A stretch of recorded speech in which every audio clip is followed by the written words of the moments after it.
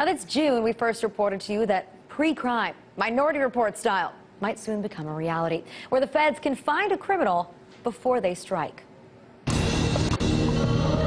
Positive for Howard Marks. Mr. Marks, my mandate at the District of Columbia Pre-Crime Division. I'm placing you under arrest for the future murder of Sarah Marks and Donald Dewey that was to take place today, April 22nd, at 0800 hours and 4 minutes. Give the man a sound. All right, that was obviously the Tom Cruise version, but the real-life program that's being developed is called Future Attribute Screening Technology, or F.A.S.T. So in June, we found out the Department of Homeland Security had been conducting tests for several months at an undisclosed location in the northeast United States. Now we might have a little bit more information as to how it works and who they plan to use it on. An internal DHS document has been obtained under open government laws by the Electronic Privacy Information Center, and CNET has been able to take a look. So let's find out what's in it. Joining me to discuss this is Declan McCullough, CNET Chief Political Correspondent.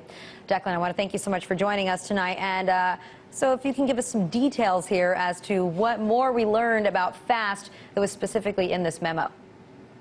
Right. What happened is that the Electronic Privacy Information Center obtained this document from FOIA, right, an open government law.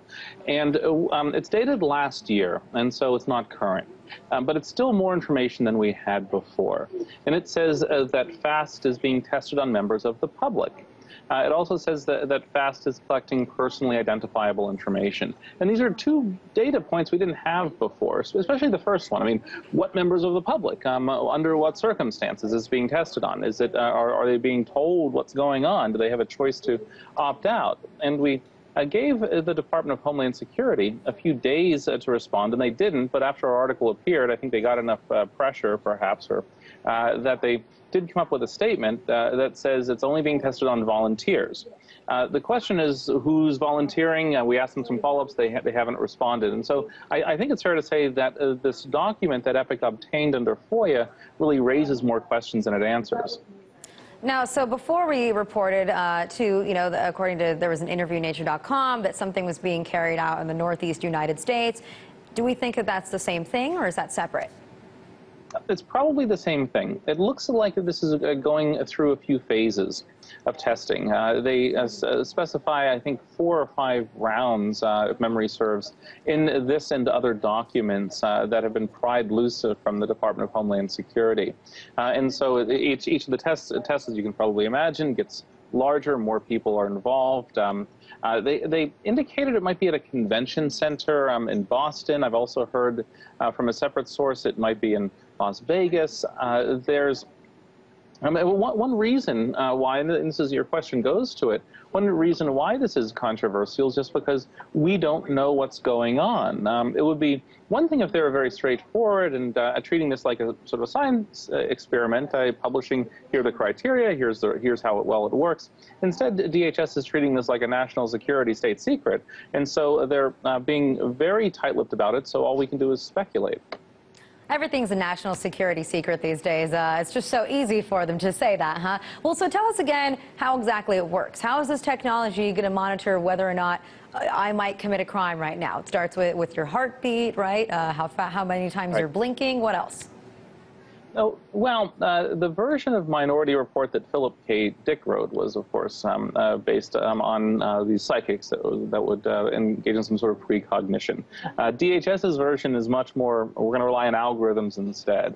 And so it looks at things like movements, it looks at body movements, voice pitch changes, changes in the pattern of talking. Maybe I'm talking really fast and then maybe I slow down. It looks at things like eye movements, body heat, pretty much anything that you can measure a human body doing, it's using to try to figure out whether you're going to commit a crime or not. And so there's some hints in some of these FOIA documents that they sign up people to participate in an experiment without saying what it is. This is DHS signing people up, or its contractor, and then saying, well, half of you are going to be trying to smuggle maybe cameras into the stadium and half won't, and then the goal of the system is to try to figure out which half is which. But these are just hints of what they're doing. We just don't know. I feel like there's got to be something better out there. I mean, you know, I don't know about you, but I find it a little bit disturbing because there's also been talk from the Department of Homeland Security that they might use something like this in airports. You know, I mean, what are the chances that your heart rate is going to go up if you're stressing out because you think you're going to miss your flight as you're going through security and you're taking everything out of your pockets and then you're getting felt up by the TSA? You know, can't they find something else?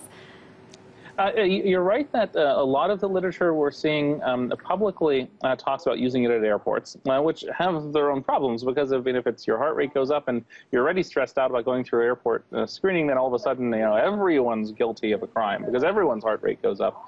But there's also a DHS document also obtained through the Freedom of Information Act that talks about, let me find the quote, using FAST at, quote, security checkpoints such as border crossings or at large public events such as sporting events or conventions. Now, that's not what TSA does. TSA is transportation security agency or administration. And so conventions, large sporting events, I mean, now it's going to be concerts, maybe it could be banks, maybe it could be your employer. And so this is, though I think publicly they're saying, yeah, we'll use this at airports.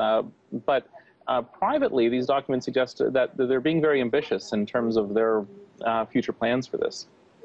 Well, it definitely sounds sketchy if you ask me, and I'm sure that if they had it right now for protest, they would be using the same thing too. Well, Declan, if you guys do get your hands on any more information, do let us know. Thanks so much for joining us tonight. Certainly.